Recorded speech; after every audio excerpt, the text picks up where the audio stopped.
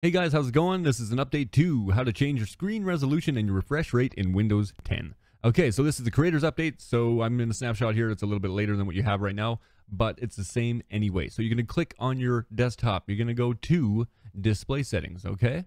And then you're going to go down. So I'm going to set my monitor to my 1080p monitor. And that's how you change your resolution right there. Okay? Done. Simple as that. Pick whatever you want.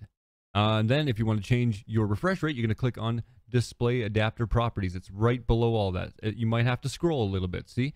Anyway, you click on that. And then you're going to go to your monitor up here on the top left-hand side, right? And it's going to show you right here, screen refresh rate. Now, if your monitor is capable of more than 60 hertz, you will see more options. The current monitor I'm using is not.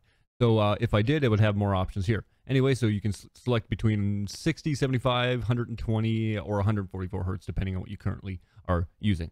There you go, guys. Thanks for watching, and I will see you in the next video.